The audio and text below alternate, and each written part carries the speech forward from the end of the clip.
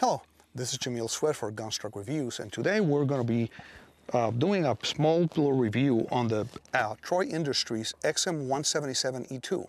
It's a commemorative carbine made by Troy Industries, representing one of the rifles that were used during the Vietnam War. And today I have Fred Masterson with me, who is a professional trainer with 30 years experience. Fred wrote an article for Affluent Outdoors on this specific rifle, so I'm going to let Fred tell us all about it. Sure, I'd be glad to. Thanks for having me on today. The Troy's commemorative rifle is an interesting piece because it's a throwback to the original rifle used by the MAC-V SOG group during the Vietnam War. And they've gone through painstaking effort to really duplicate that rifle as much as possible. Many of the parts, in fact, for example, the grip here, are actually vintage Vietnam era parts. These aren't just manufactured to be copies. The gun, for the most part, is as close to a perfect replica as possible. We'll start at the front here. This extremely long muzzle brake or compensator is a unique piece because it was designed to suppress the sound and reduce the muzzle flash. An interesting note about this is that in today's world, the ATF classifies this device as a suppressor. And as such, you would need an SOT or you would need to get a tax stamp in order to get possession of one of these, if you could find one. Pretty unique piece of history. It's got a nice thin barrel, please. But this one is not that, right? That's correct. Everything on this gun is civilian designed. It's a semi-automatic only gun. This is a clone. This is simply an extended flash hider. Everything on this gun, there's no NFA required at all, so you can just buy this gun off the shelf. A couple other unique things about the gun. As we'll move here just a little bit, if you don't mind. Thank you. It has a safe semi, and it has an auto selector.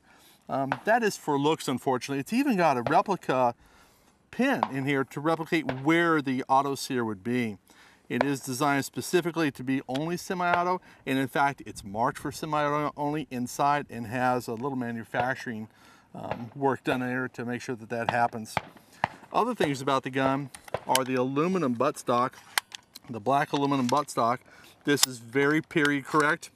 We're so used to today these being polymer, and to have something like this is pretty interesting. The forward assist is a little unique, and once again period correct. It's got this foot down here. Most forward assists that we see today are simply round. These are definitely an indicator of an older gun. Additionally, there's a sling that comes with this that is paracord designed, and it wraps around this, and the special operations troops at that time chose that because it was much quieter. Troy has done a fantastic job with this gun, and as I said, it's as close to an exact copy as possible.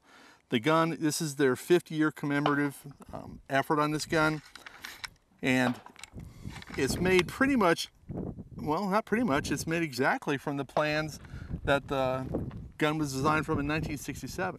So I'm very impressed with their efforts. On top of that, I would throw out a big congratulations and kudos to Troy, because a good portion of the proceeds made from this weapon are going to special operations charities. So they're good people doing good work.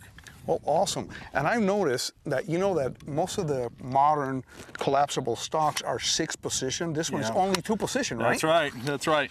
So this is unlike the new ones that has like 5 or 6 positions. This one is only completely closed or completely open, right? Yeah. Understand though that that was pretty revolutionary at the time, that it's even adjustable, because we're coming from the M16 A1 or A2 with a fixed stock. The fact that we can have a commando rifle where we can actually make the weapon shorter, that was a pretty slick deal at the time.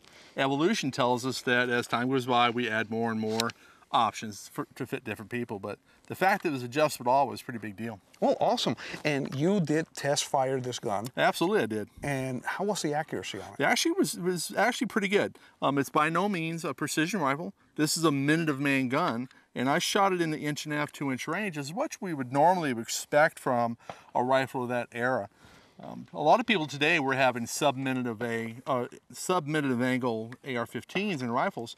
So when you talk about a gun that doesn't shoot a minute of angle, A lot of people don't realize that's the way most ARs used to be always. Yeah, and only in the most recent times, 20, 25 years, have the AR-15 become a sub-millimeter angle firearm. Absolutely. In fact, I would argue that given a little bit of time and copper the barrel up a little bit and some match ammo, that I could possibly get that group down nice and small. Troy makes a fantastic rifle. Even if it is traditionally a retro or commemorative rifle, they don't hold back on their manufacturing process. Okay, so they actually are putting all their effort into making a rifle.